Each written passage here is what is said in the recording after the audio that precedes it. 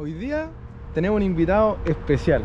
De partida no le gusta salir en cámara, así que le vamos a hacer un par de preguntas y vamos a ir mostrando el auto. Pero sí vamos a tratar de que nos diga algunas palabras para que lo conozcan, para que sepan quién está detrás de estos lindos proyectos. Ya lo vamos a hacer aparecer en cámara. Y el auto que vamos a mostrar hoy día, ustedes saben que tiene 3 regalones. Hoy día vamos a mostrar el más viejito, pero no menos importante.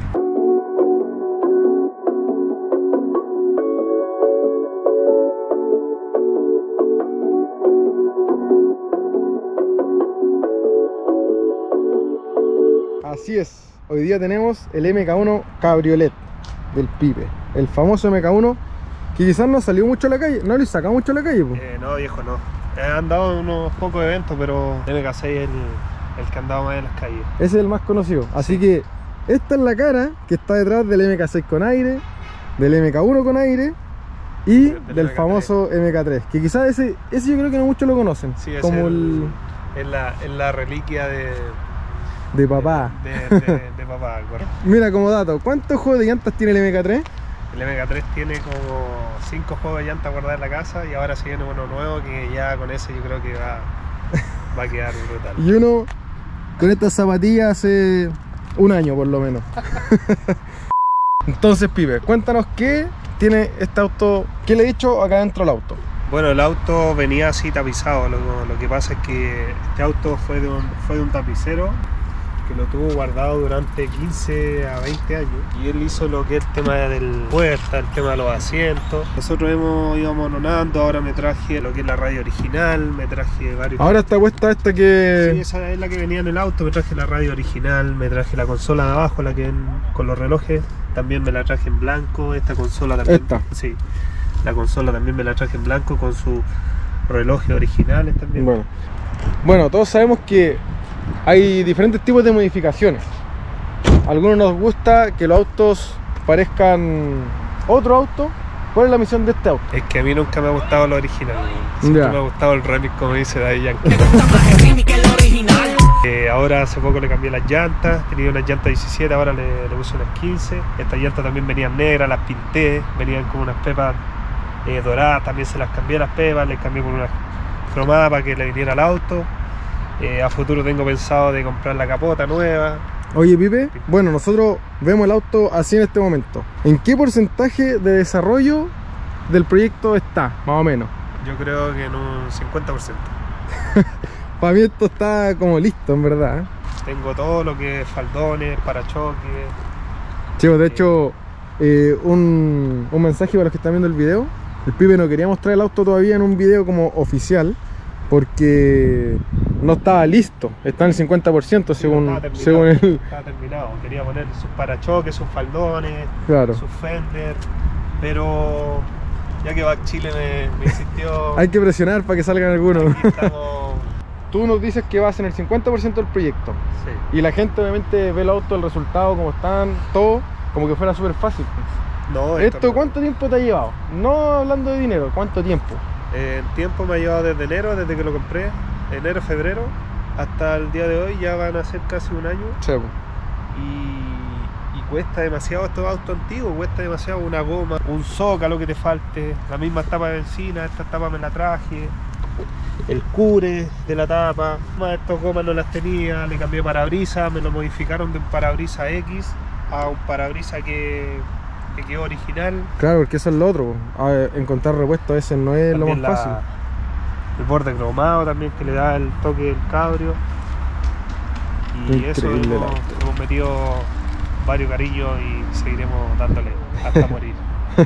No tenemos por qué saberlo todo, pero le voy a preguntar al Pipe más información del vehículo. Bueno, este es un Cabriolet año 87. Ha tenido conmigo 3 dueños, pero el segundo dueño era el hijo del primer dueño. Es un motor 1.6 carburado, automático, que gracias a Dios lo encontré automático, porque quería un Cabriolet, quería un MK1 en realidad, pero se dio la opción de este Cabriolet. Una joyita, weón. Me siento una Barbie, ¿No saliste con la peluca hoy día, weón? No salí con la peluca, pero sabes que el auto lo hago. Sí. Ahora les vamos a dejar unas tomas del auto de lo que estuvimos viendo hace una hora atrás. Quizás lo ponemos a probar, a dar una vuelta. Sí, también podría ser. Ya, así que eso, las tomas del auto y quizás nos vemos en una vueltita.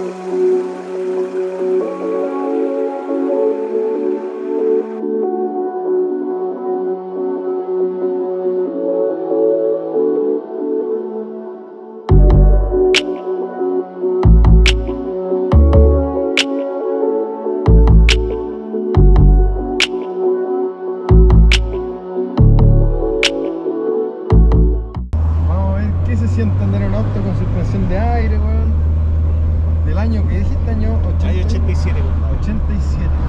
Vamos a subir los vídeos. Para que no llegue tanto Para que viento. no llegue tanto viento. No sé, Oye, anda suavecito, weón. yo soy del campo, compadre, usted es de la ciudad. Ah, de la gancho. Yo creo que ya nos pasamos. Oye, se pasó el auto suave, weón. ¿Qué mantención hay que hacer en la suspe de aire? Cada cierto año yo le hago la mantención de los pulmones, que son ya unos ahorros por dentro. Por ello creo que tenemos que hacer el cambio.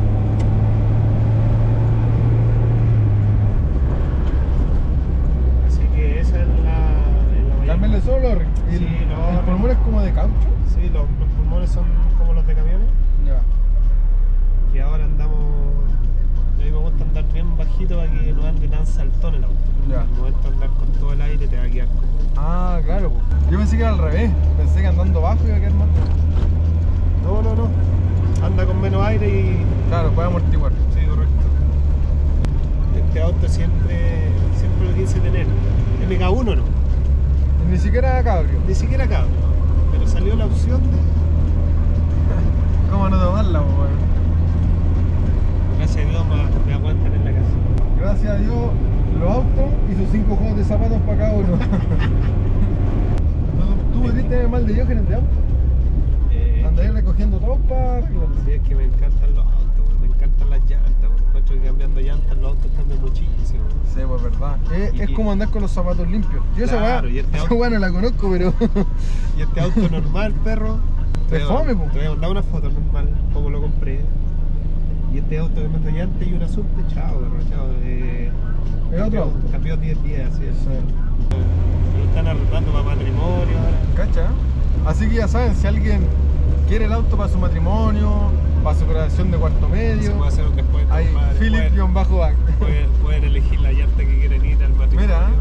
Mira, y aquí encima el pibe, aquí estamos en Vitacura y después se va a Paine.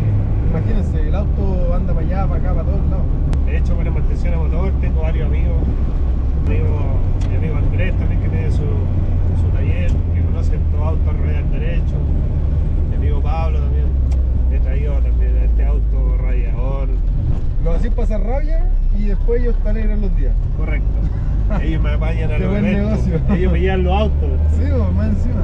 Claro, Mi amigo hace después- poco me fue en este auto, y yo fui en el MK6 y otro amigo fue en el MK3.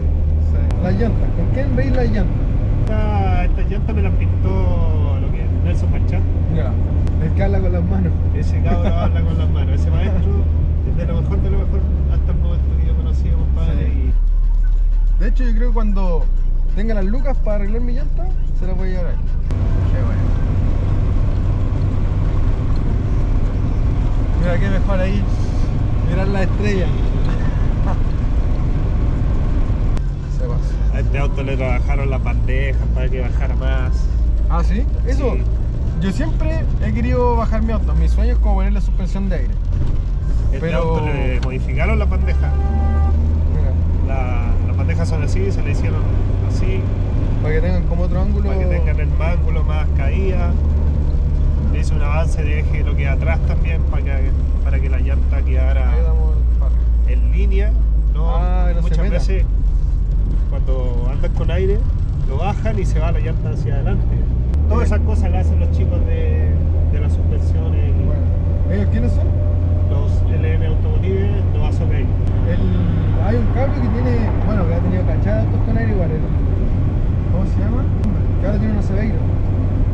El Álvaro. De Álvaro. Él es el que trabaja conjunto con el Luchito, un gran amigo. Ellos han sido como pioneros de la suspe de aire acá en Chile. claro, claro. ¿Una MK3 o una MK2? Un MK2 con Con PR6, pues weón.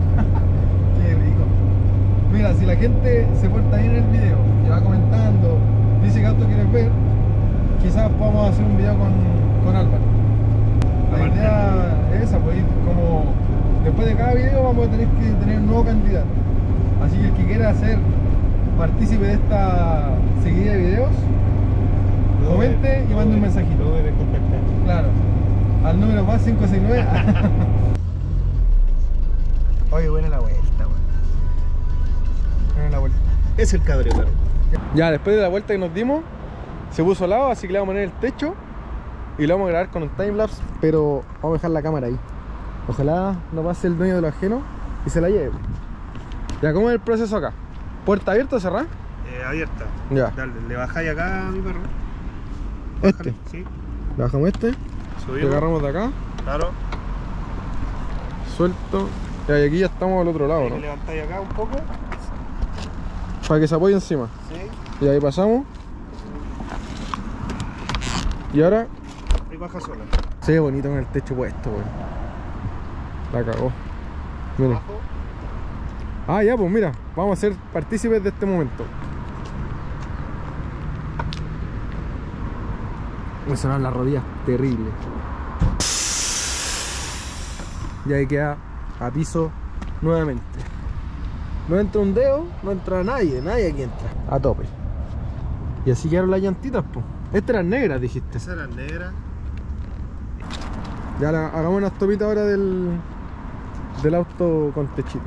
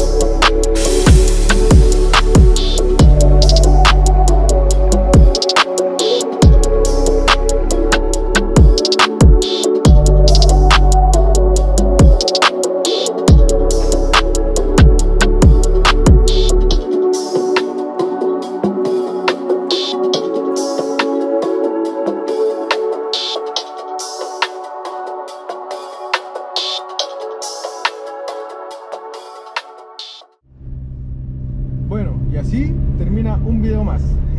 Ni me veo, pero no importa. Me van a escuchar. Gracias a todos los que vieron el video. Una vez más, si no estás suscrito, suscríbete. En verdad, cuando yo veía videos y escuchaba que la gente, opa, un ciclista casi se va para el patio de los callados. Yo siempre que veía videos y las personas decían suscríbanse o denle like, yo lo hacía porque decía, bueno, por algo lo harán, pero no lo entendía bien. Y ahora que estoy haciendo videos, me doy cuenta que es súper necesario. Y en verdad, no cuesta nada y ayudan mucho. Así que eso. Nos vemos en un próximo video. Comenten a quién les gustaría ver en el próximo video. Y eso, disfruten de su auto. Ahora yo voy a disfrutar el mío un ratito.